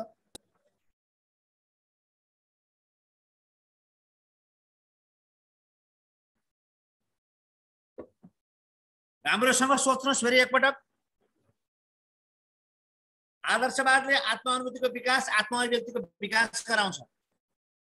प्रकृतिवादले आत्मसंरक्षणको लक्ष्य फुर्सदको सदुपयोग गराउँछ। यथार्थवादले के गराउँछ? सुखमय जीवन, व्यवसायिक क्षमताको विकास गराउँछ र प्रयोजनवाद यो सामाजिक कुशलताको विकास, सामाजिक सामञ्जस्यताको विकास यो प्रयोजनवादले गर्छ।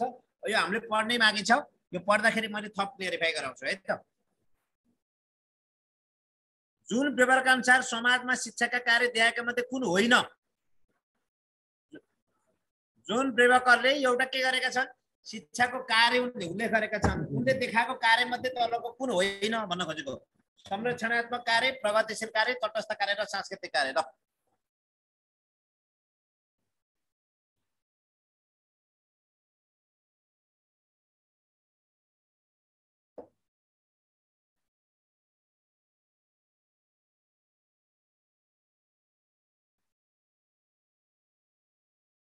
जुन प्रभाकरले संस्कृति सांस्कृतिक कार्यलाई आफ्नो शिक्षाको कार्य अन्तर्गत समेटेका छैनन्। संरक्षणात्मक कार्य, प्रगतिशील कार्य, तटस्थ कार्य उल्लेख गरेका छन्, सामाजिक कार्य उल्लेख गरेका छन्, तर सांस्कृतिक कार्यलाई उनले उल्लेख गरेका छैनन्। यो कुरा तपाईले बुझ्नु पर्यो। प्रश्न नम्बर 13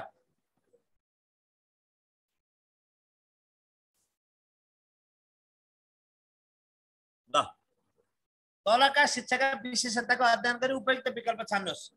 औपचारिक र बढी प्रचलित पद्धति, साधारण र सैद्धान्तिक शिक्षामा जोड, लचिलो पाठ्यक्रम, सिपमुखी व्यावहारिक र सिकारू सापेक्ष सबै औपचारिक शिक्षाका विशेषता हुन्।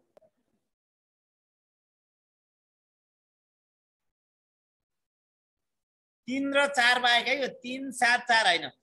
3 र 4 बाहेक अरु औपचारिक शिक्षाका विशेषता हुन्। 3 बाहेक अरु औपचारिक शिक्षाका विशेषता हुन्। 4 बाहेक अरु औपचारिक शिक्षाका विशेषता हुन्। ल हेर्नु त क्वेशन कस्तो राम्रोसँग अध्ययन गर्नु त। औपचारिक र बढी प्रचलित पद्धति, साधारण र सैद्धान्तिक शिक्षामा जोड, लचिलो पाठ्यक्रम, सिपमुखी व्यावहारिक र सिकारूको अपेक्षा सबै औपचारिक शिक्षाका विशेषता हुन्। 3 र 4 बाहेक अरु औपचारिक शिक्षाका विशेषता हुन्। 3 बाहेक अरु औपचारिक शिक्षाका विशेषता हुन्। 4 बाहेक अरु औपचारिक शिक्षाका विशेषता हुन्। ल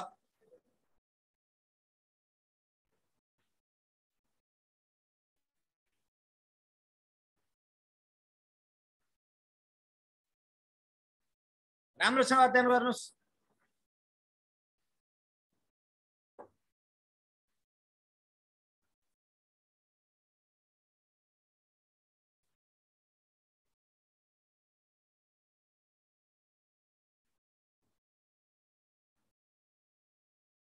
ल हेर्नुस् 3 र 4 बाहेक अरु औपचारिक सिद्धान्तको विषय। 3 र 4 बाहेक औपचारिक र बढी प्रचलित पद्धति औपचारिकै शिक्षा भो। साधारण र सैद्धान्तिक शिक्षामा जोड औपचारिकै शिक्षा भो, तर लचिलो पाठ्यक्रम औपचारिक हैन। लचिलो पाठ्यक्रम अनौपचारिक हो। सिपमुखी व्यवहारमुखी र सिकारूको अपेक्षा अनुरूपको पनि यो व्यवहारिकै शिक्षा हो। र औपचारिक र बढी प्रचलित पद्धति, साधारण र सैद्धान्तिक प्रगति यो 3 र 4 बाहेक अरु औपचारिक शिक्षाका विशेषता हुन्। 3 र 4 औपचारिक शिक्षाका विशेषता हैनन्।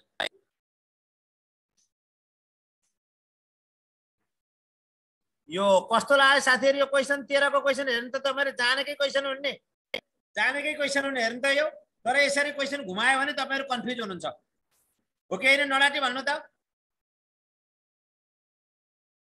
13 को बुझिएन भन्नुभयो। यो क्वेशन हेर्नु त कस्तो छ, तपाईले जानेकै कुरा हो, कसरी घुमाएर सोधे हेर्नु त।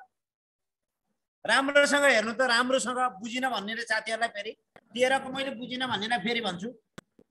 13 को बुझिन भन्ने साथीहरुलाई फेरि भन्छु म। यता हेर्नुस्, तलका शिक्षाका विशेषताको अध्ययन गरी उपयुक्त विकल्प छान्नुहोस्। औपचारिक र बढी प्रचलित पद्धति कुन हो थाहा पाउनु पर्यो। साधारण र सैद्धान्तिक शिक्षामा जोड दिने कुन हो थाहा पाउनु पर्यो। लचिलो पाठ्यक्रम कुन हो थाहा पाउनु पर्यो। सिपमुखी व्यावहारिक र सिकारू सापेक्ष शिक्षा कुन हो थाहा पाउनु पर्यो। अब कले के भन्छ, सबै औपचारिक शिक्षाका विशेषता हुन् भनेको छ। 1 2 3 4 का सबै अप्सन औपचारिक शिक्षाका विशेषता हुन् त? हैन, किनकि औपचारिक शिक्षा लचिलो हुँदैन। औपचारिक शिक्षा सिकारूको अपेक्षा अनुसार सिपमुखी र व्यावहारिक हुँदैन। त्यसकारणले सबै औपचारिक शिक्षाका विशेषता हुन्। यो मिलेन। दोस्रो नम्बर हेर्नु, 3 र 4 बाहेक अरु औपचारिक शिक्षाका विशेषता हुन् भनेको छ। औपचारिक र बढी प्रचलित पद्धति औपचारिक शिक्षा हो, यो ठीक छ। औपचारिक शिक्षाले सैद्धान्तिक शिक्षामा र साधारण शिक्षामा जोडिन्छ, यो पनि ठीक छ हो। तर औपचारिक शिक्षा लचिलो हुँदैन। औपचारिक शिक्षा सिपमुखी र व्यावहारिक हुँदैन। त्यसकारणले 3 र 4, 1 र 2 औपचारिक शिक्षाका विशेषता हुन्। 3 र 4 हैनन् भनेको। त्यसकारणले अप्सन ठीक छ भनेको। 1 र 2 औपचारिक शिक्षाका विशेषता हुन्। 3 र 4 औपचारिक शिक्षाका विषय। लचिलो भनेको आवश्यकता अनुसार जसरी पढाउन पनि सकिने, त्यसलाई लचिलो भनेको। 3 र 4 अनौपचारिकका हुन्। गुड, यादवजीले, यादव नारायण बरालजीले सही भन्नुभयो। 3 र 4 अनौपचारिक शिक्षाका हुन्। 1 र 2 औपचारिक शिक्षाका हुन्। लचिलो भनेको आवश्यकता अनुसार जसरी पढाउन पनि सकिने, त्यसलाई लचिलो भन्न खोजेको। लचिलो पाठ्यक्रम। Are you clear? हेर्नु कस्तो खतरा क्वेशन छ। क्लियर हुनुभयो? अब जानेकै विषयवस्तु हो त हेर्नु त कसरी घुमाएर आयो।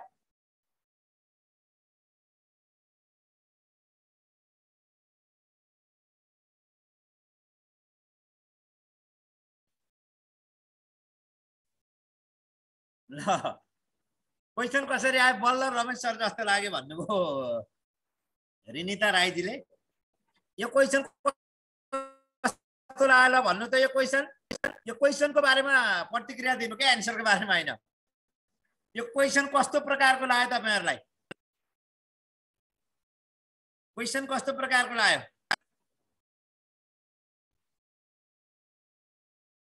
हेन्डसम लाग्यो भन्नुभएको छ साथीले। दिमाग खाने गाह्रो छ हो। लोजिकल क्वेसन हो, एकदम लोजिकल क्वेसन हो। हेर्नु है,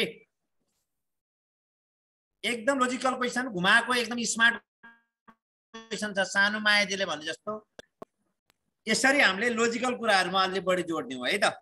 घुमाउरो छ क्वेसन, राम्रो छ क्वेसन एकदमै है। ल अगाडि बढ्ने है त। म प्रश्न नम्बर 14 मा गएँ।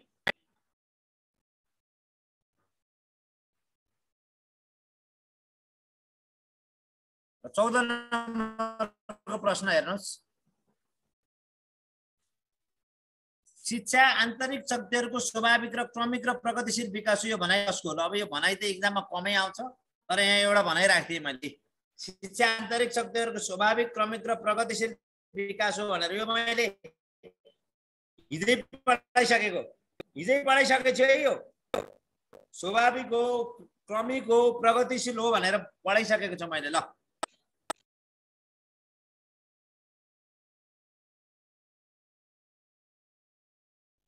पहिल्यै पढिसकेको छु है। यो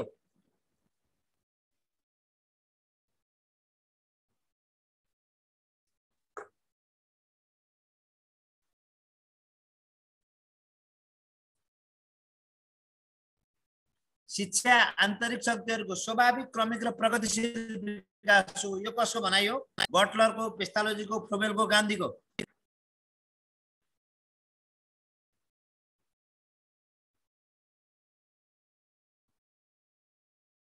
ल भन्नु साथीहरु, धेरै पटक भनिसकेको क्वेसन हो यो।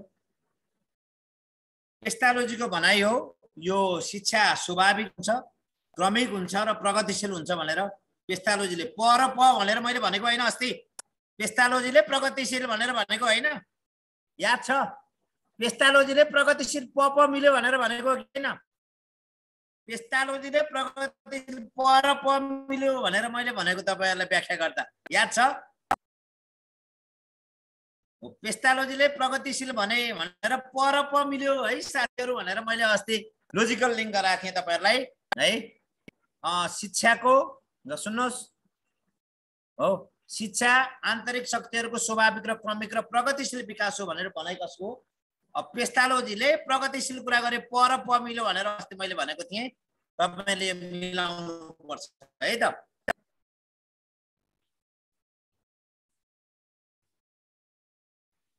ल प्रमाणपत्र रोगबाट मुक्त सही शिक्षा नै अनौपचारिक शिक्षा हो। यो भनाइ कसको? हेर्नु कस्तो खतरा भनाइ। प्रमाणपत्र रोगबाट मुक्त सही शिक्षा नै अनौपचारिक शिक्षा हो। यो भनाइ कसको? प्रमाणपत्र रोगबाट मुक्त सही शिक्षा नै अनौपचारिक शिक्षा हो। यो भनाइ कसको?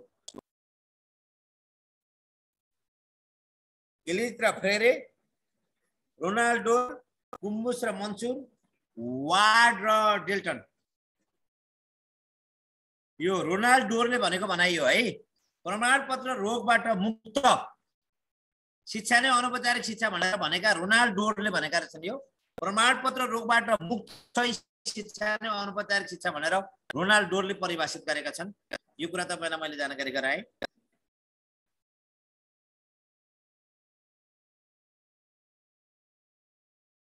ल अब यो 13 को क्वेसन जस्तो आयो, अलि राम्रोसँग सोच्नुस् है। ठ्याक्कै 13 कै क्वेसन यहाँ आयो अहिले। तलका भनाइ अध्ययन गरी उपयुक्त विकल्प छान्नुहोस्।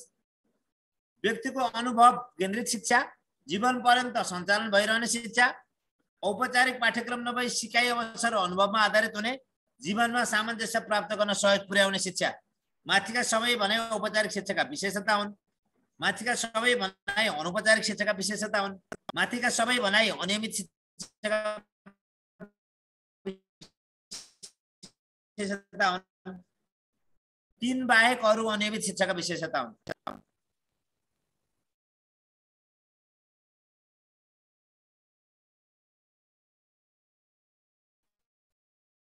ल भन्नुस्। राम्रोसँग अध्ययन गर्नुस् है। ल हेर्नुस्, ल बुझेका कुरालाई यसरी घुमाएर आयो भने हामी अलमल हुन भएन। हामीले पढेका कुराहरूलाई यसरी घुमाएर आयो भने हामी अलमल हुनु हुँदैन।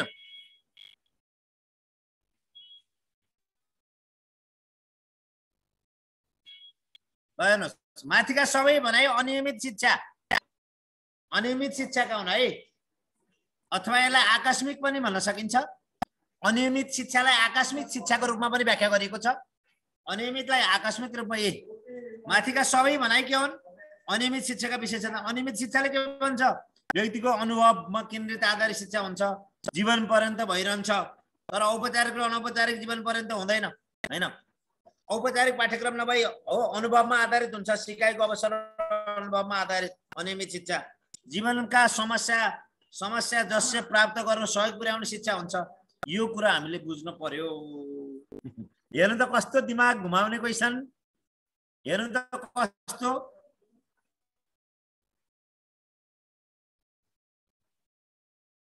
कस्तो दिमाग घुमाउने क्वेशन छ, हेर्नुस् त।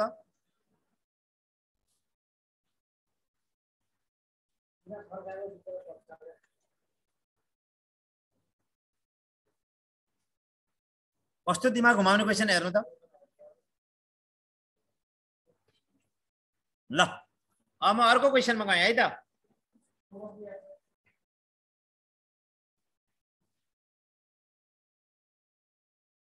प्रश्न नम्बर 17 मा एजुकेसन शब्द ल्याटिन भाषाको एडुकेटमबाट आएको मानिन्छ। यस अनुसार एडुकेटमको अर्थ दिएका मध्ये कुन? Act of teaching, learning, to lead out, to educate. ल एजुकेसन शब्द ल्याटिन भाषाको एडुकेटमबाट आएको मानिन्छ। यस अनुसार एडुकेटमको अर्थ दिएका मध्ये कुन हो?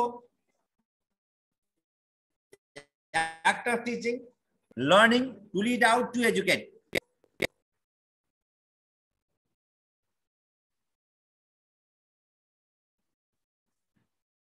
भन्नुस्।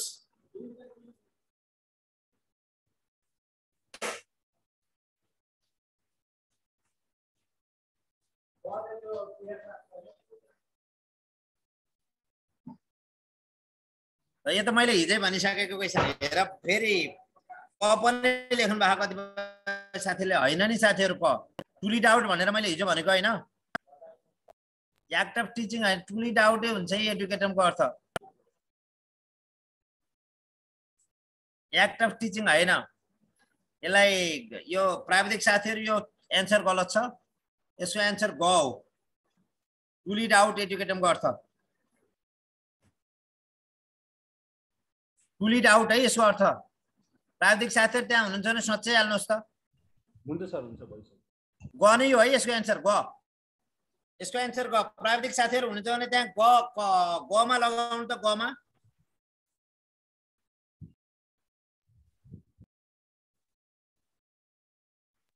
शाब्दिक अर्थ भनेको छैन यहाँ, सुन्नुस् है। एजुकेसन शब्द ल्याटिन भाषाको एडुकेटमबाट आएको मान्छे संसार एजुकेसनको अर्थ दिएको मध्ये कुन हो? शाब्दिक अर्थ भने टु लिड आउट। यहाँ त शाब्दिक अर्थ सोधेको भए टु लिड आउट, अर्थ मात्रै सोधेपछि एक्ट अफ टिचिङ एकदम सही छ, सही छ। ल यसलाई सही गर्नु, सही छ है। शाब्दिक अर्थ मात्रै सोधेका भए टु लिड आउट हो, तर अर्थ मात्रै सोधेपछि एक्ट अफ टिचिङ हो। शाब्दिक अर्थ सोधेको भए टु लिड आउट, अर्थ मात्रै सोधेको भए एक्ट अफ टिचिङ। यो एन्सर सही छ। एजुकेसन शब्द ल्याटिन भाषाको एडुकेटमबाट आएको हो। यस अनुसार एडुकेटमको अर्थ दिएका मध्ये कुन हुन्छ? एडुकेटमको अर्थ एक्ट अफ टिचिङ हुन्छ, तर यसको शाब्दिक अर्थ भन्यो भने फेरि टु लिड आउट हुन्छ है। शाब्दिक अर्थ टु लिड आउट, तर यसको अर्थ मात्रै भन्यो भने एक्ट अफ टिचिङ हुन्छ है। शाब्दिक अर्थ भन्यो भने टु लिड आउट, तर अर्थ मात्रै सोधेको रहेछ है। यहाँ अर्थ मात्रै सोधेपछि एक्ट अफ टिचिङ हुन्छ। अर्थ मात्रैलाई एक्ट अफ टिचिङ भन्ने, तर शाब्दिक अर्थ सोध्यो भने टु लिड आउट भन्ने। ल शिक्षाको संकुचित अर्थभित्र कुन पर्दछ? शिक्षाको संकुचित अर्थभित्र कुन पर्दछ? अनौपचारिक शिक्षा, जीवन पर्यन्त शिक्षा, जीवनोपयोगी ज्ञान, औपचारिक शिक्षा शिक्षाको अर्थभित्र कुन पर्दछ अनौपचारिक शिक्षा यो त बुझिहाल्नुभयो मैले भन्नै परेन औपचारिक शिक्षा धेरै पटक भनिसकेको क्वेशन हो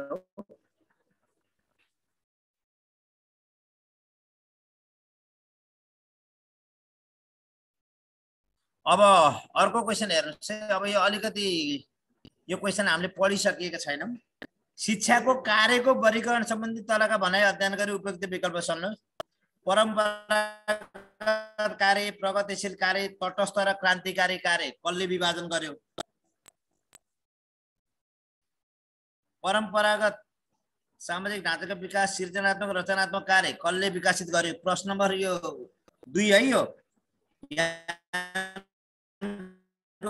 प्रसारण छ अरे यो क्वेशन गलमाल भयो है 1900 क्वेशनमा थोरै अलिकति अशुद्धता छ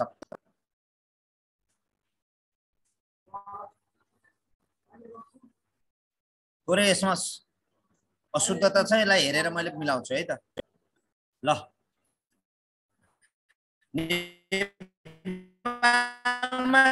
शिक्षा सम्बन्धी स्थापना भएको पहिलो बोर्ड विक्रम सम्वत 1993 मा गठित 22 सदस्यीय शिक्षा बोर्ड विक्रम सम्वत 1994 मा गठित 25 सदस्यीय शिक्षा बोर्ड विक्रम सम्वत 2009 मा गठित 20 सदस्यीय शिक्षा बोर्ड विक्रम सम्वत 2010 मा गठित 46 सदस्यीय शिक्षा बोर्ड नेपालमा शिक्षा सम्बन्धी स्थापना भएको पहिलो बोर्ड कुन हो विक्रम सम्वत 1993 मा गठित 22 सदस्यीय शिक्षा बोर्ड विक्रम सम्वत 1994 गठित 25 सदस्यीय शिक्षा बोर्ड विक्रम सम्वत 2010 मा गठित 46 सदस्यीय शिक्षा बोर्ड यसको सही उत्तर हो 1993 मा गठित 22 सदस्यीय शिक्षा बोर्ड है त साथीहरु एकछिन वेट गर्नु होला अब यो प्रासको क्वेशनहरु लिएर आउँछु म यो शिक्षक सेवा आयोगसँग मिल्छ आधा घण्टा तपाईले खाना खानु होला म आधा घण्टा पछि फेरि जोइन हुन्छु र यो माविको नतिजा प्रकाशन भएको रहेछ यो माविको नतिजा प्रकाशन सम्बन्धमा नै केही जानकारी लिन्छु मैले है त माविको नतिजा प्रकाशन सम्बन्धी केही जानकारी लिन्छु आधा घण्टा जति तपाईले खाना खानुस् आधा घण्टा पछि फेरि म जोइन हुन्छु है आधा घण्टा पछि सबै जोइन हुनु होला फेरि धन्यवाद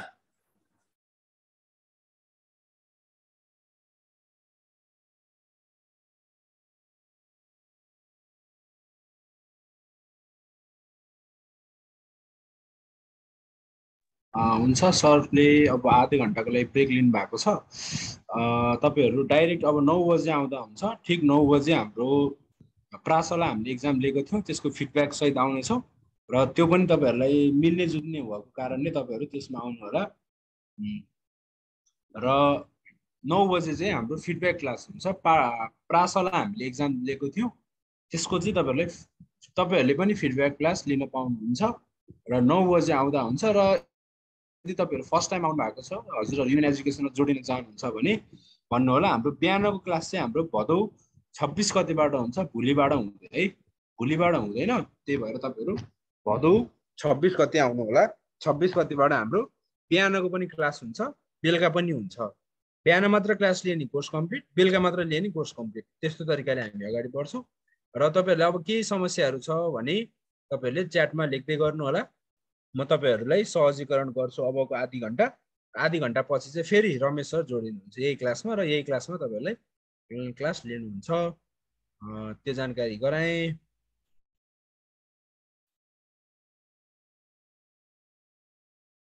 केही छ भने तपाईले कमेन्टमा लेख्नु है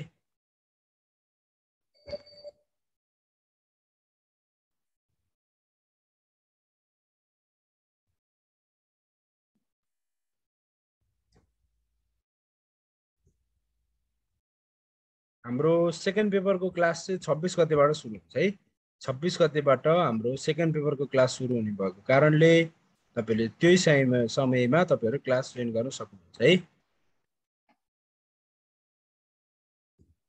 म तपाईहरुलाई शेड्युल पनि देखाइदिने छु स्क्रिन शेयर स्लाइड शो गरेर तपाईहरुलाई देखाइदिन्छु अनि तपाईहरुले स्क्रिनशट गरेर राख्नु होला तपाईहरुको कुन सेकेन्ड पेपरको कुन विषय हो त्यही अनुसार तपाईले स्क्रिनशट गरेर सोही समयमा जोडिन सक्नुहुन्छ म तपाईहरुलाई स्क्रिन शेयर एकैछिनमा गराइदिए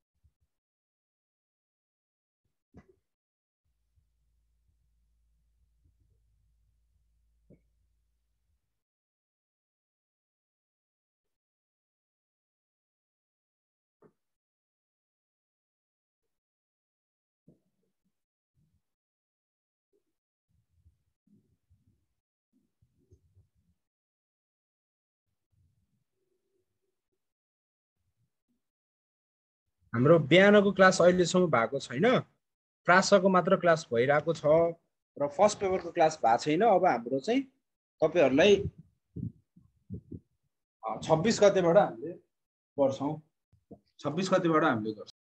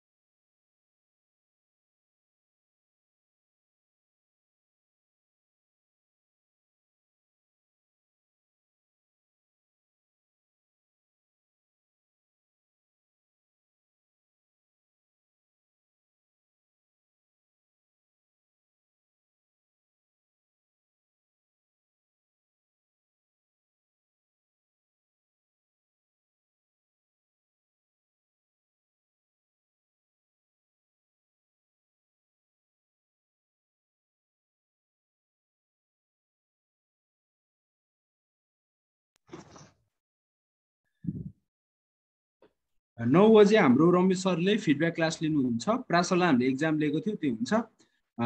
रेकर्डेड भिडियो हेर्नको लागि हाम्रो युनियन एजुकेसनको एप्लिकेसनमा रिडिङ मेटेरियल्समा गएर हेर्न सक्नुहुन्छ। र मैले तपाईहरुलाई के जानकारी गराएँ भने सेकेन्ड पेपरको हाम्रो बेलुका 9 बजे चाहिँ माविको कक्षाहरू हुन्छ, नेपाली, इङ्ग्लिस, सामाजिक, गणित, विज्ञान हैन, लेखा, प्राविको पनि, र बिहानमा चाहिँ निमाविको कक्षा हुन्छ। यसरी चाहिँ तपाईहरु हुन्छ र विद्यार्थी र प्रशिक्षकको सहमति अनुसार समय तालिका यताउता कलममाथि सार्न मिल्छ। र जुम आइडी पासवर्ड हामीले दिएको निम्न बमोजिम छ, तपाईले सबैजनाले स्क्रिनशट गरेर राख्न सक्नुहुन्छ। प्रासको पनि हाम्रो क्लासहरु भइरहेको छ र 26 गतेबाट फेरि नयाँ सेसन सुरु हुन्छ। यदि तपाईहरु प्रासको लागि जोडिन चाहनुहुन्छ भने जोडिन सक्नुहुन्छ है। र हाम्रो फर्स्ट पेपरको यो आइडी पासवर्ड हो। जति पनि फेसबुक लाइभमा हेर्नुभएको साथीहरुले योमा आउनु भयो भने हुन्छ।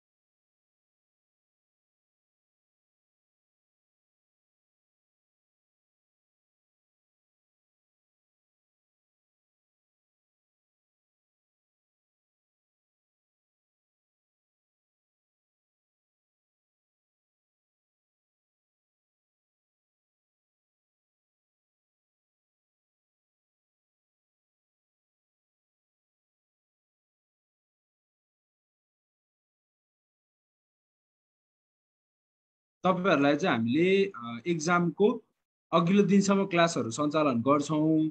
यहाँ देख्नु भएको फी स्ट्रक्चरमा चाहिँ हरेक क्लासमा चाहिँ 1000 इच भोलिसम्मलाई डिस्काउन्ट छ। तपाईहरु भोलिसम्म एडमिसन गर्नुभयो भने डिस्काउन्ट प्राइसमा तपाईहरुले एडमिसन गर्न सक्नुहुन्छ। पर्सिबाट चाहिँ यो यही प्राइसमा तपाईहरुले क्लासहरु सञ्चालन गर्न सक्नुहुन्छ है। माविको बिहानको क्लासमा गरौँ। यस्तो हुन्छ तपाईहरुले मात्र भनेर हुँदैन, सबैजना हामीले अहिलेलाई समय विभाजन गरेको छौं, र त्यही अनुसार सरहरुको समय नमिल्न पनि सक्छ कहिले कुनै त्यही भएर सबैजनाको सहमति अनुसार तलमाथि सार्ने छौं। कसैले बिहान कसैले बेलुका भन्नुहुन्छ, त्यो भन्दा पनि हामीले फिक्स गर्छौं र तपाईहरुले टाइम छुट्याउनु पर्ने हुन्छ के है। सबैजनाको कुरा सुनेर पनि हुँदैन, त्यही भएर निमाविको बिहान र माविको बेलुका भनेर हामीले राखेको छौं र त्यही अनुसार सरहरुको मिलेर तपाईहरुको पनि धेरै म्याक्सिमम साथीहरुको सहमति भयो भने चाहिँ हामीले सुरु गरिहाल्छौं है। यदि तपाईहरुको समय नै मिलेन भने रेकर्डेड भिडियो हेर्नु है। फर्स्ट पेपरको नयाँ क्लास कहिले सुरु हुन्छ? हाम्रो क्लासहरु अहिले नयाँ क्लास हो, यो सबै नयाँ क्लास हो। तपाईहरु यही क्लासमा जोइन गर्नुस्। अगाडि छुटेको क्लासहरु फेरि पछि रिपिट हुन्छ र अगाडिको छुटेको क्लासहरु पुरै रेकर्डेड भिडियो पनि पाउनुहुन्छ। र एपको बारेमा भन्दिनु न भन्नु भएको छ। हाम्रो युनियन एजुकेसनको एप तपाईहरुले युनियन एजुकेसनको एप प्ले स्टोरमा पाउन सक्नुहुन्छ। तपाईले त्यो डाउनलोड गर्नु होला र यदि आइफोन छ, म्याकको छ भने भेदा स्टुडेन्ट्स एप भन्ने छ, त्यसमा तपाईहरुले डाउनलोड गर्न सक्नुहुन्छ भने ल्यापटप अथवा डेस्कटपमा ingress.com/school मा गएर तपाईले लगइन गर्न सक्नुहुन्छ। यदि एडमिसन गर्नु भएको छ भने हामीले तपाईलाई आईडी पासवर्ड दिन्छौं। त्यो आईडी पासवर्ड जस्ताको तस्तै यहाँ इन्टर गर्नुभयो भने तपाईहरु एक्सेस पाउनुहुन्छ। यहाँ चाहिँ तपाईहरुले लाइभ क्लास त लिन पाउनु नै भयो यही एपको थ्रुबाट। रेकर्डेड भिडियो पीडीएफ फाइल पनि लिन पाउनुभयो। रेकर्डेड भिडियो पीडीएफ फाइल मैले भेटिन भन्नुभयो ल, म तपाईहरुलाई यहाँ स्क्रिन शेयर गरेर देखाउँछु है। ल यहाँ चाहिँ तपाईले के गर्नु पर्यो भने युट्युबमा जानु पर्यो। त्यसपछि तपाईहरुले यहाँ युनियन एजुकेसन टेक्निकल सपोर्ट भनेर सर्च गर्नु पर्यो। सर्च गरिसकेपछि तपाईहरुले के गर्नु पर्यो भन्दा यहाँ चाहिँ तपाईहरुले 22 मिनेटको एउटा भिडियो पाउनुहुन्छ। त्यो 22 मिनेटको भिडियोमा मैले सबै A to Z union एजुकेसनको app download ल्यापटपमा डाउनलोड गर्नै पर्दैन। ingress.com/school हान्ने बित्तिकै आइहाल्छ है। ingress.com/school भन्ने बित्तिकै आइहाल्छ। ल यहाँ हेर्नुस् त, यो चाहिँ तपाईहरुले डाउनलोड गर्न सक्नुहुन्छ। मैले यो लिंक चाहिँ तपाईहरुलाई च्याटमा राख्दिए है त, च्याटमा राख्दिए। यहाँबाट तपाईले हेर्नु होला। यदि फर्स्ट टाइम आउनु भएको छ न्यू भनेर लेख्नु होला। म तपाईहरुलाई सबै इन्फर्मेसनहरु दिन्छु। अबको आधी घण्टा तपाईहरु हामीसँग जोडिनुहुन्छ, केही छ भने भन्नु होला। र फेसबुक लाइभमा हेर्नुभएको साथीहरुलाई पनि फेरि पनि स्वागत छ। हाम्रो युनियन एजुकेसनको एप कसरी चलाउने, कक्षाहरुको इन्फर्मेसन, कुन सरले के पढाउनुहुन्छ भन्ने इन्फर्मेसन चाहिँ म तपाईहरुलाई दिनेछु है।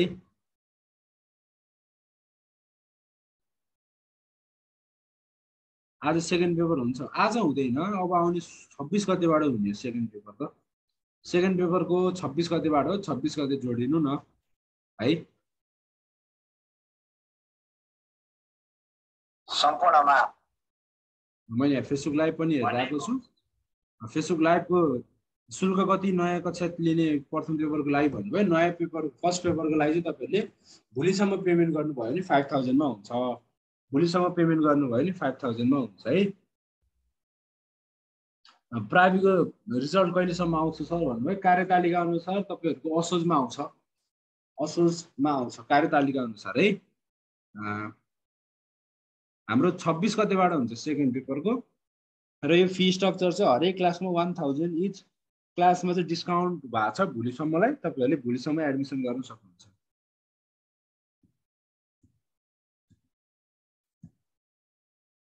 ल अब चाहिँ हामीले यो लाइभ इन गर्छौं र जति पनि साथीहरु हुनुहुन्छ तपाईहरु यो आईडी पासवर्डमा आउनु होला, माथि भएको आईडी पासवर्डमा। र यो आईडी पासवर्डमा तपाईहरु कक्षा जोइन गर्नु है।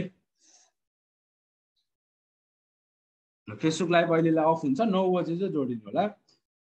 तपाईहरुलाई यो हेल्पलाइन नम्बरहरु चाहिँ सबैजनाले स्क्रिनशट गरेर राख्नु होला। यो स्क्रिनशट गरेर राख्नु होला। यसमा सबै इन्फर्मेसनहरु यही छ। यो जानकारी दिए र अबको आधी घण्टापछि कक्षा हुन्छ। अबको आधी घण्टापछि कक्षा हुन्छ है। भनेको 9 बजेबाट कक्षा हुन्छ। 9 बजे हामी फेरि फेसबुक लाइभमा आउने छौं र तपाईहरु त्यही विषयमा जोडिन सक्नुहुन्छ। ल अब चाहिँ हामी यतिकै यो विदाउट उमा आउँछ बस्छौँ त्यसपछि तपाईँहरू 9 बजे जोडिनु होला है सबैजना 9 बजे यही आइडी पासवर्डमा जोडिनु